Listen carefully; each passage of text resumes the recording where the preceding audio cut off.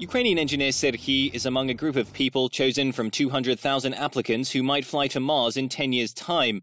Now there are hundreds of volunteers, but the Dutch organisers of the flight envision that only 24 people will eventually make the journey. They will be sent with model houses, special devices for producing water and air, and greenhouses for growing vegetables. The crew is expected to be in space for 8 months before they reach Mars. We will live a normal life like at home. It will be very similar, except for the fact that we won't be able to go out and buy bread. We'll only be able to go out in pressure suits to do research. Serhiy previously worked at the Space Research Institute in Ukrainian capital Kiev, but left his job because of low wages. He says he has always dreamed of flying to another planet. The project envisions that the crew will lift off in 2025. The organisers also want to make a reality TV show about the crew's life on Mars.